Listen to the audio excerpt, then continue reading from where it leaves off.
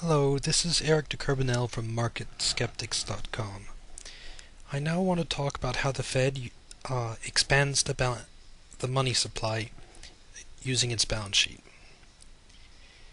Its simplest of term, all the Fed does when it wants to increase the money supply is it buys assets. This would be the money that the Fed is paying, the Federal Reserve notes that it's giving banks and investors for these securities that it's buying. As an example of this, let's turn to the latest, to a graph of the Fed's balance sheet, which looks like a horror story. And the point I want to highlight is the mortgage-backed securities that the Fed has begun to buy. A quick look at the Fed's latest release also confirms this. Right there, mortgage-backed securities. Last month it has bought $69 billion worth of these mortgage-backed securities. So if the Fed wants to expand the money supply even more to fight deflation, all he has to do is keep on buying these mortgage-backed securities and putting them on the asset side of its balance sheet. And all the money it's paid for these wonderful mortgage-backed securities ends up expanding the monetary base. And so you add these assets. And okay, now it's time to talk about how the Fed shrinks the money supply.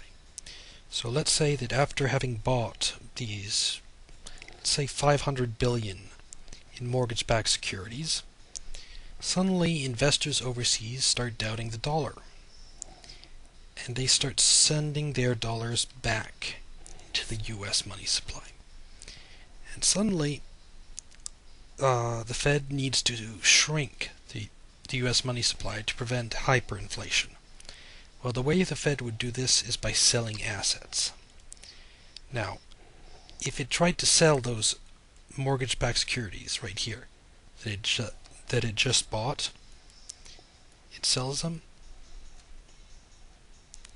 but it can maybe get 1/4 of what it paid for, and that highlights a very important point. While the amount of assets the Fed can buy and how much it can expand the money supply is unlimited, the same cannot be said of shrinking the money supply. The most the Fed can shrink the money supply is by the market value of the assets on its balance sheet. And in the case of all these mortgage-backed securities and other toxic assets it's collecting from banks, their market value is much, much lower than what the Fed says on its balance sheet. It might be lucky to get half. And as for treasuries, all the Fed has left is about $270 billion in treasuries. So if the Fed gets desperate and absolutely has to shrink the money supply, and it sells off all its assets, all it gets for this amount of assets on its balance sheet is the market value, which is 4 squares in this case. And at that point, it can do nothing about the money supply. So what happens when the Fed runs out of assets? Well, you have to remember that the currency of the United States is backed by the full faith and credit of the government of the United States, which means that if the Fed experiences market losses and needs to be recapitalized, the Treasury will send over a new batch of treasuries, increasing the national debt, of course.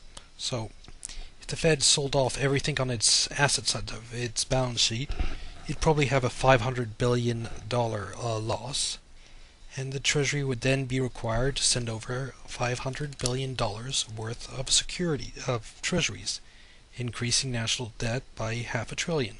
Which highlights another fun point, that all these Bear Stearns rescue and other government bailouts by the Fed haven't been costless experiences.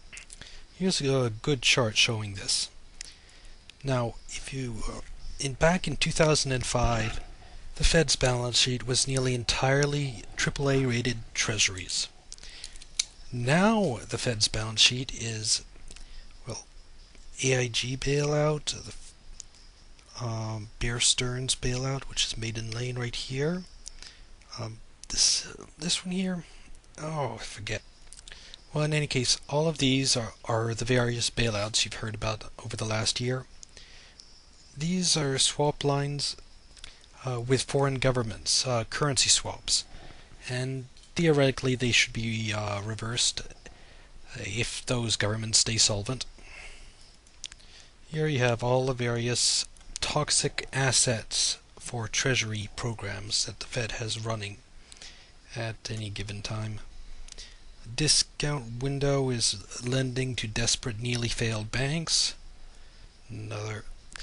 I can't keep track of all these acronyms the Fed keeps using. This one here is just ridiculous. Repurchase agreements. This is the one that you will actually find on the 2005 Fed balance sheet. The rest you won't. Treasuries free and clear. My bad. 290 billion left. And another acronym down here. Another program. What all this highlights is the assets on the Fed's balance sheet are its ammunition for controlling inflation, for reducing the money supply. Now just think, what do you think the market value of all these assets are? And it's obvious that it's going to be terrible. The Fed's ability to shrink the money supply is non-existent right now.